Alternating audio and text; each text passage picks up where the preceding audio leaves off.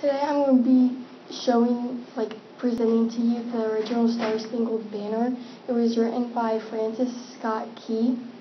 I'm doing this project by me. Okay.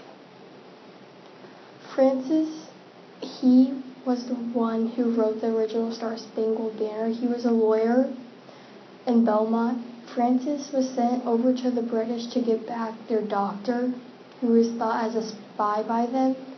And, well, he got the doctor back, but Francis and the doctor overheard plans that the British were going to do, like attack the Americans, and so they wouldn't let him go till the war was over.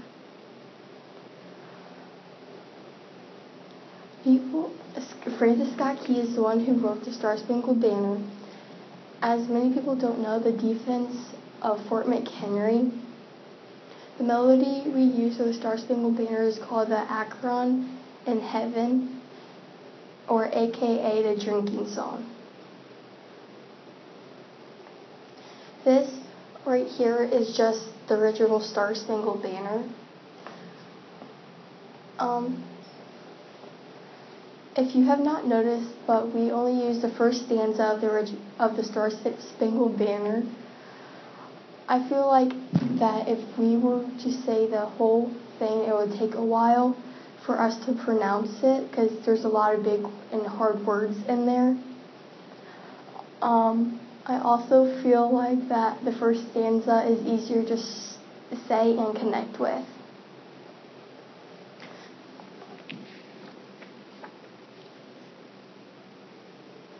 I'm gonna say it now. Okay. Oh, say can you see by the dawn's early light, we're so proudly we hailed at the twilight's last gleaming, whose broad stripes and bright stars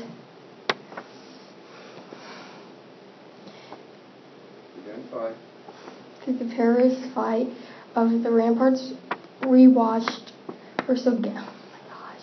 Take your time. Can I start over? Mm-hmm. Oh, say, can you see by the dawn's early light, where so proudly we hailed at the twilight's last gleaming, whose broad stripes and bright stars through the perilous fight, and the ramparts we watched were so gallantly streaming. Oh, say, can you see by the dawn's early light,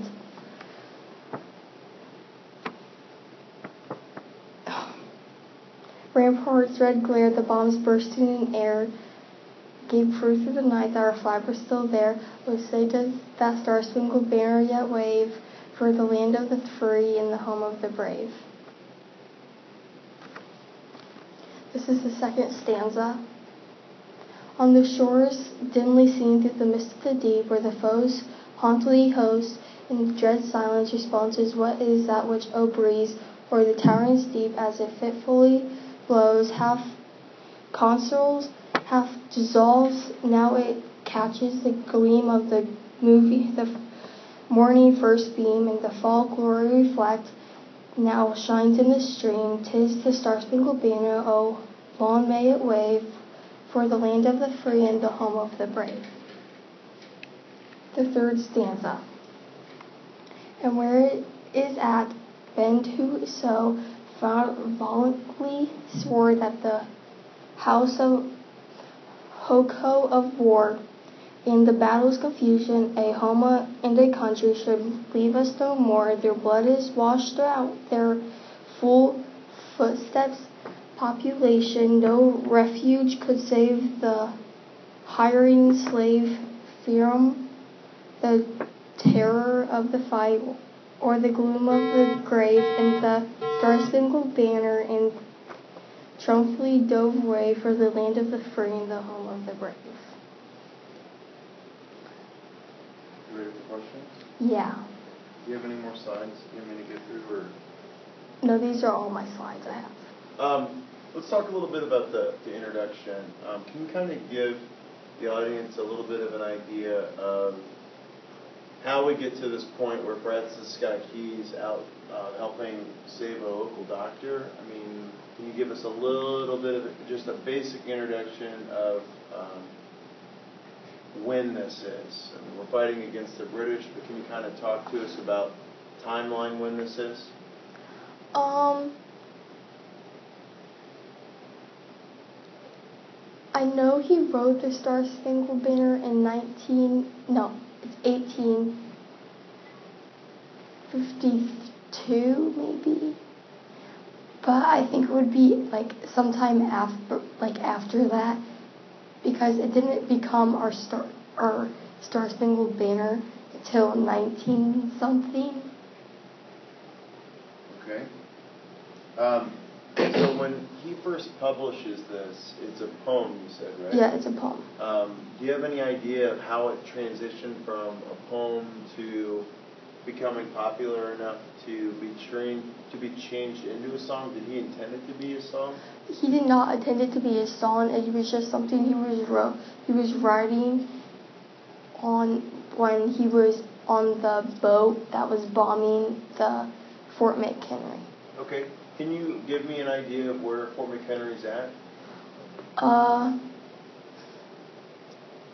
do not know that. Okay.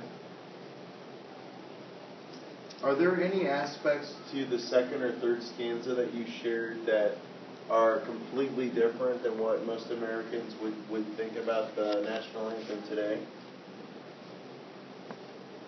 You mean like stuff that like we wouldn't know, like don't understand? Yeah, what are the most surprising parts about the second and third stanza that most Americans maybe don't know about? Is there anything in there that you feel like is important that we should know about?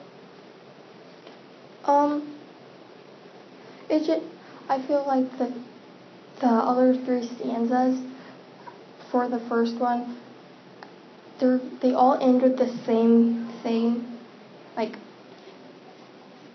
for the land of the free and the home of the brave. Most people don't even know that there's three other stanzas. Right. I feel like all these stanzas just have a story telling, like, the story of how it, like, how they fought and how, like, it ended. Okay. So this is a song that, for you as a middle schooler, you might hear or sing along to 2, 3, 4 times a week, depending on basketball games or things like that. So what are some parts of the song that people sometimes sing or say or hear but really don't pay much attention to from your point of view? I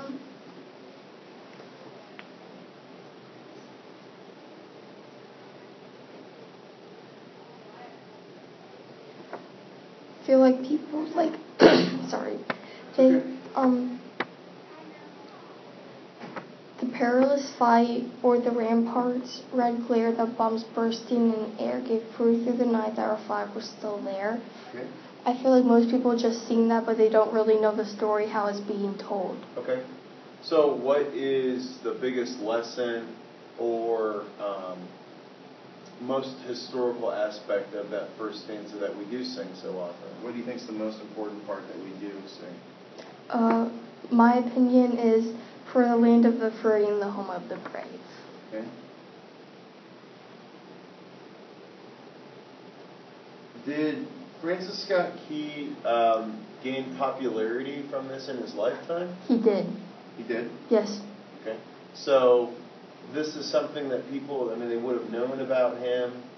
Was he known as a poet at this point, or did he stay an attorney?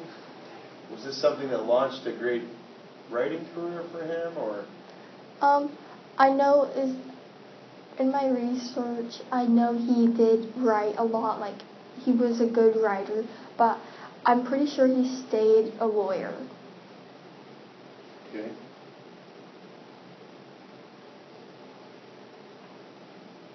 For future generations of American students, why is it important for us to keep singing a song about something that happened so long ago? We haven't fought the British since this war.